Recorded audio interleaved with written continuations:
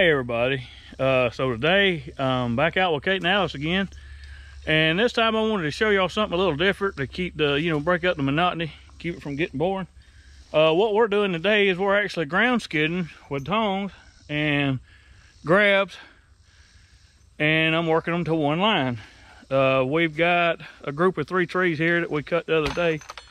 We got the rest of this sweet gum here to work. We've already skidded out this little pin oak, and then we've got 2, I don't know if y'all can see it, but right up under there, we've got 2 more sweet gum ties we got to get out.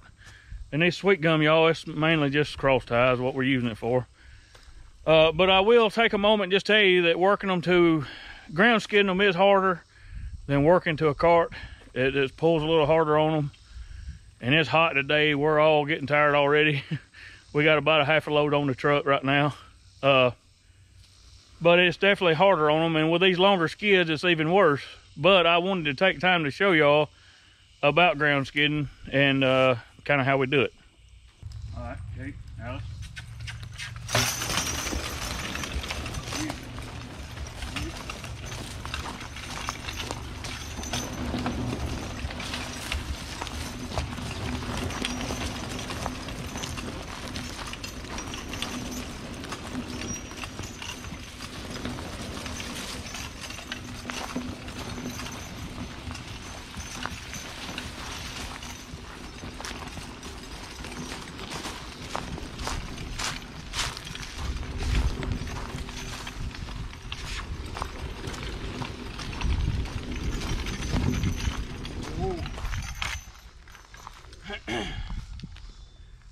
You gotta give them a break, y'all. Let them blow a little bit. Like I say, it's harder. This is harder doing, harder going, pulling on the ground. Now I could go get my log cart and make this a whole lot easier on everybody. But I did want to show y'all how we do this. And this is really handy when you're when you're close to the truck, because you ain't got to worry about backing the cart up and getting turned around and all that kind of stuff. You can just, walk the mules over the log, hook the tongs, and go. And if you're right close to the truck, it's really, really handy. But if y'all look over yonder, our truck's over there. It's probably, from where we're skidding from, it's about 100 yards. It's a pretty good little drag.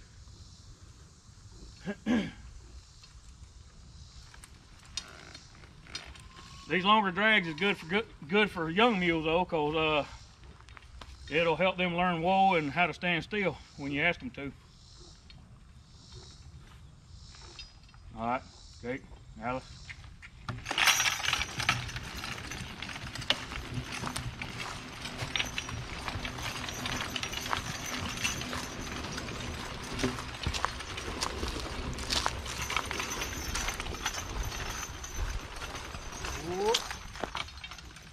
Sometimes, y'all, depending on the size of the log, I might not go but 10 or 15 feet and then give them a break. Them big butt cuts we got on the truck now, we didn't go very far with them before we let them have a break. And it's hot too, so you got to take everything into consideration. All right, Kate. Kate.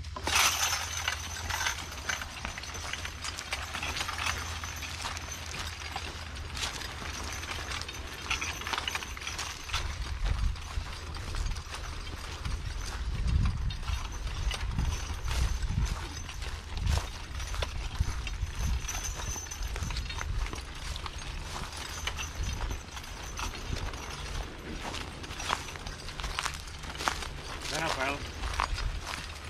Alice. Whoa. Whoa. Now, some of y'all probably never seen this one line thing. And I've got a video that I'll put down in the description where y'all can go and watch it, and I explain the one line completely. But come around in front, Marcy.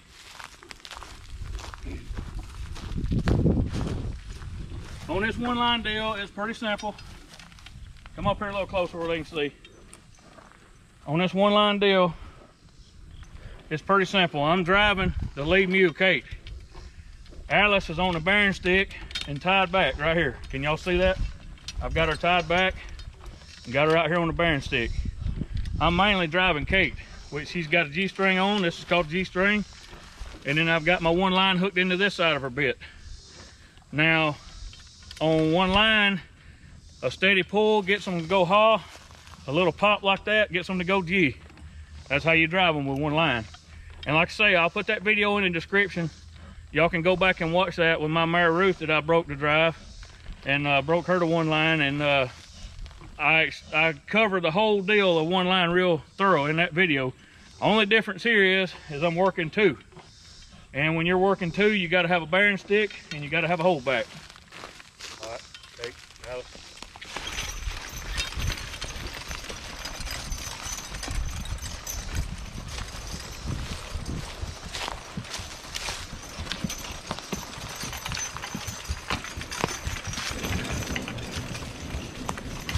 Whoa. Now y'all, you can't tell it right here where we're at from the camera, I'm sure, but it gets pretty steep. It's kind of an uphill and around a curve to the truck. Coming out of this bottom right here, it's a pretty good little pull for them. So we ain't gonna go very far, let them take a break. Go a little bit, take a break, you know, maybe 10 or 15 feet. The cart would make it a lot easier. There's no doubt about it. But it's handy being able to know how to do this, and the mules know how to do it.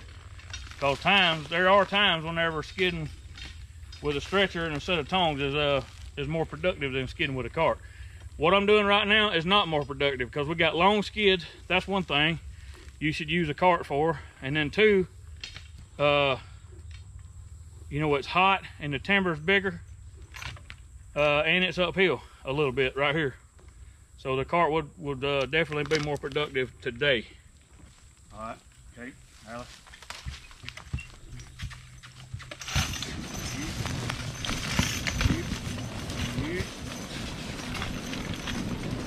Whoa. See, we didn't go but maybe a log length, 10 or 12 feet. You know, we didn't carry it very far, and that's fine. As long as you get it on the truck, that's all that matters. You know, don't wear your animal slap out. It's hot, they're hot, I'm hot. You know, so we just give everybody a break. Whoop, yeah. All right. Yeah, yeah, yeah.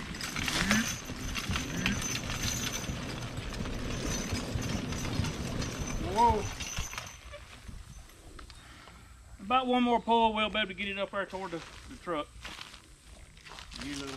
Yeah, up. You little. Yep. Yep. You up. Yep. All right.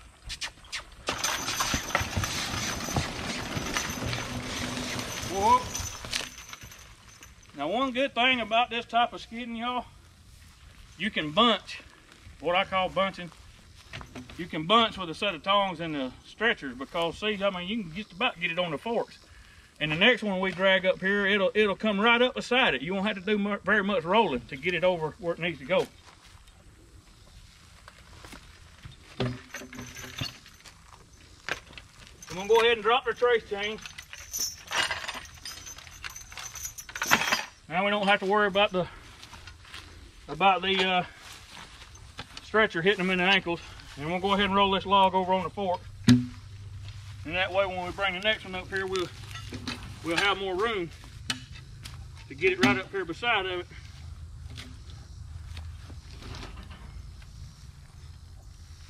Stay. Yep. It ain't gonna stay. There we go. Now when we bring the next one up here, with the cart, you know, you got the wheelbase that's wide, and the log would be like over here somewhere. But with the stretchers, and especially that swivel, it's downhill a little bit, so if we get it right up here just right, kind of bring the mules in just right, it'll roll right up beside it. I mean, be right there. You won't have to do hardly no rolling. And that's a good thing.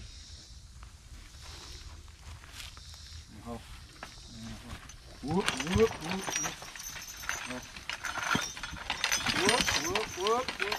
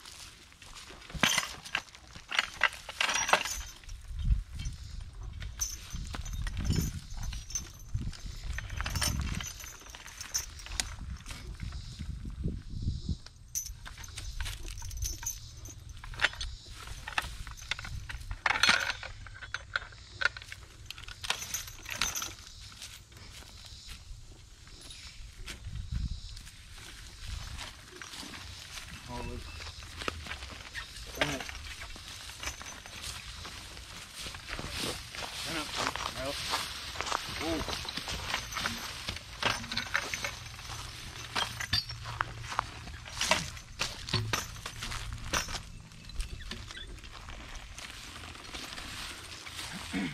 right. Okay.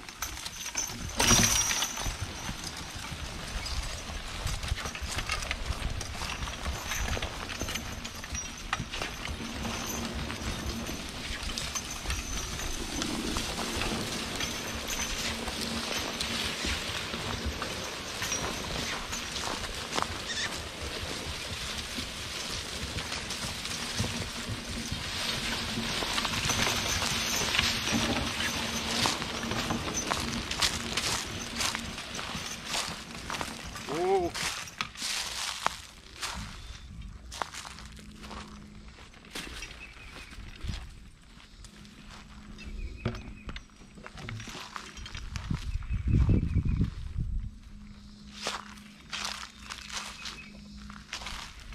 What I did there, y'all, whoa, I set my tone just a little bit lower. That'll help give it just a little bit more lift. See how it's plowing this dirt? Come right here and look in front of this log. Come right down there and show them a close-up, Mark. See how it's plowing that dirt ahead of it? So you don't have all that when you're doing it with a log cart, because the log cart picks the butt end of the log up out of the dirt. The more dirt you plow ahead of it, the harder it is going to be able to pull. That's just common sense. All right, Kate, Alex.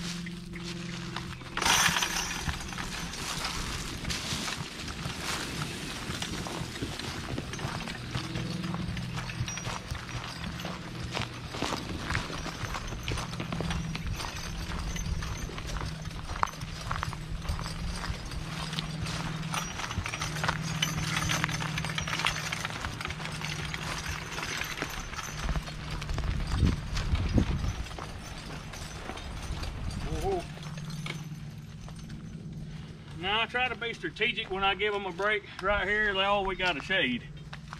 This is a good place for everybody. You know, so I try to be just a little bit strategic about where I give them a break at. Now sometimes you just got to give them a break right there where you at, because they're huffing. But this is a good spot. These doggone horse flies is aggravating too. They've been tearing them up. I've been killing as many of them as I could, but it's still aggravating to them. I know. I don't blame them. All right, okay, Alex.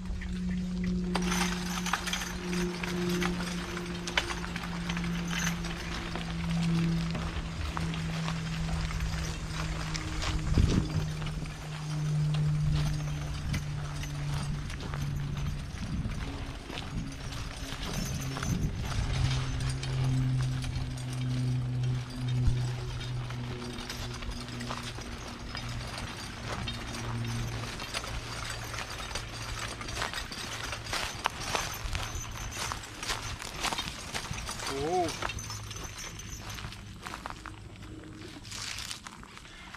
Now we got to start up that hill, so I'm going to give them a break again. Now see, y'all, if I was using the log cart, we wouldn't have to give all these breaks, because it wouldn't be pulling them near as hard. You wouldn't be plowing dirt ahead of it.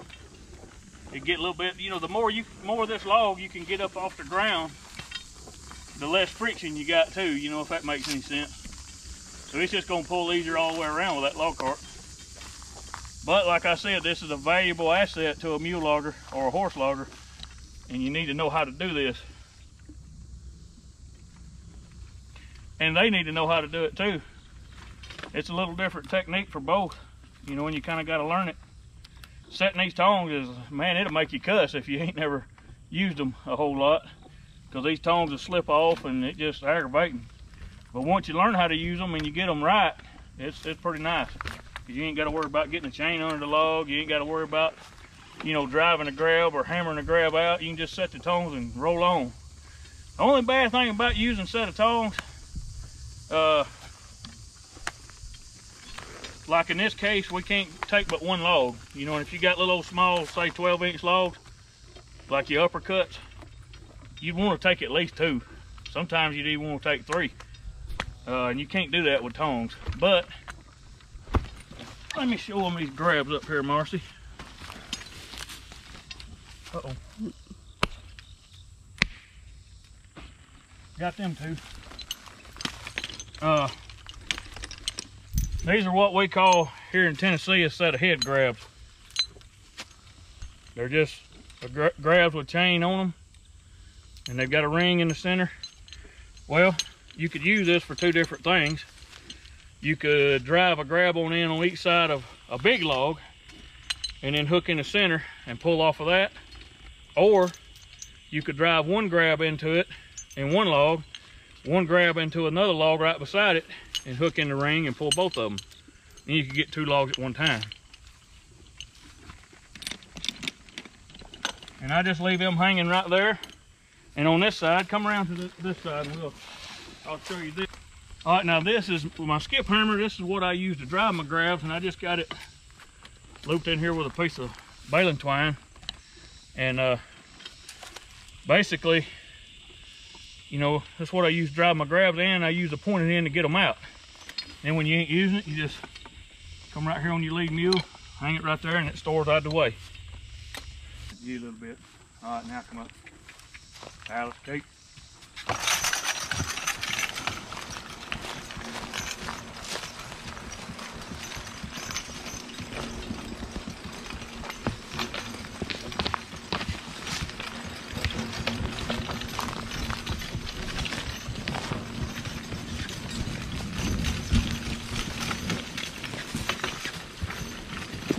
Oh.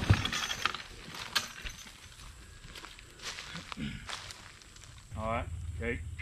Yeah. Come up.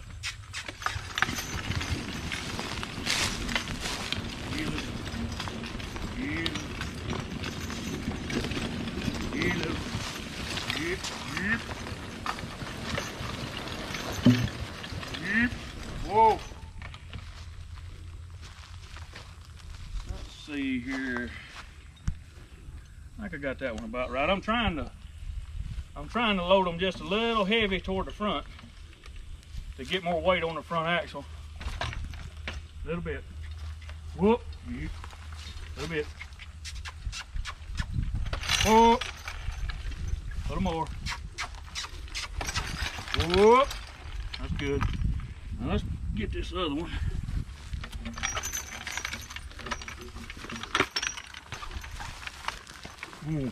Get it a little bit further forward too while I'm here. Alright. Alright. Whoa. Yeah. Yep. Yep. Whoa.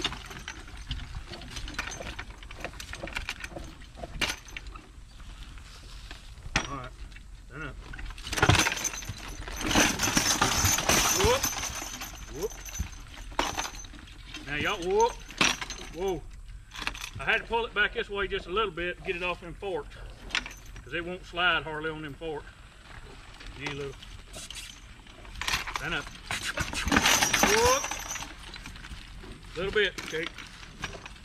I'll tell you what, that's good. Let's just call that good right there. Whoa. Now.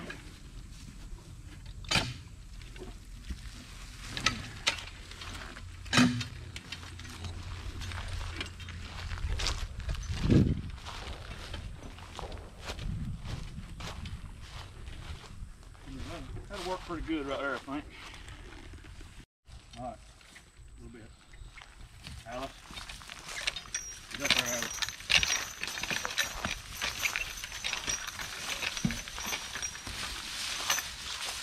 Whoa.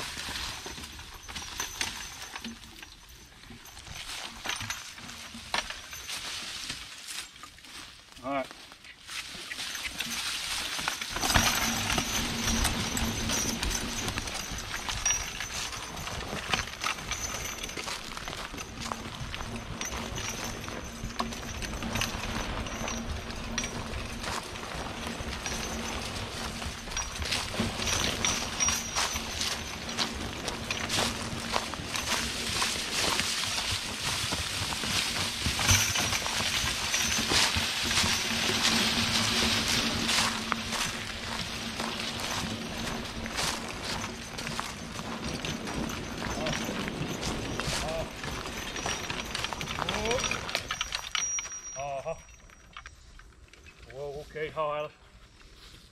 Okay, haul, Alice.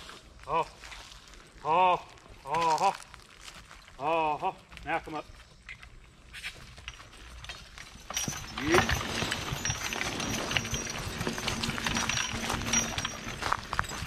Haul. Haul. Whoa. Haul. Haul. Haul. Okay, haul, Alice. Okay, haul, Alice. Okay, haul, Alice. Now haul. Get over there, haul. Haul. Now come up.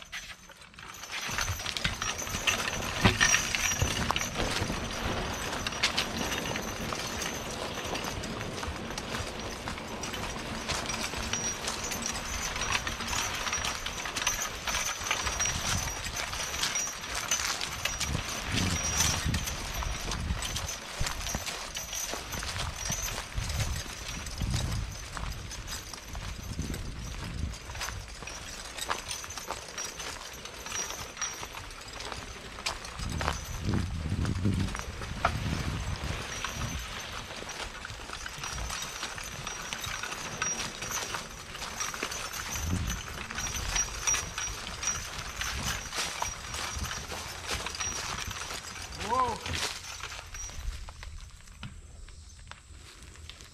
All right, Kate, Alice.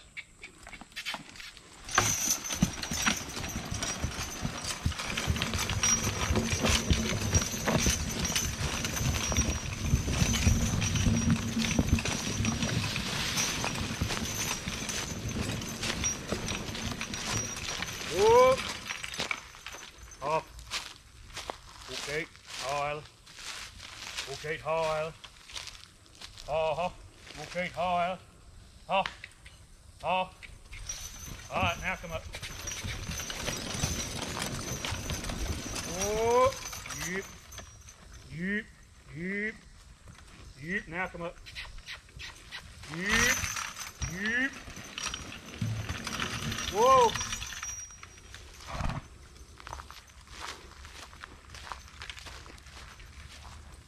Now y'all, I believe if it was flat ground and I didn't have to turn them and tweak them, I believe they'd about go on their own, just about.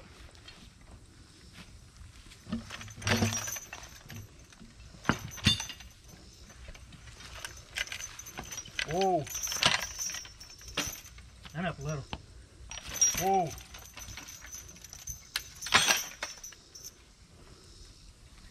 All right, now haul. Whoop, whoop, whoop. Okay, all right. Whoop, whoop, whoop, whoop, whoop, whoop, whoop, whoop, whoop. Now haul. Now haul. Whoop, whoop. Whoop, haul. Haul.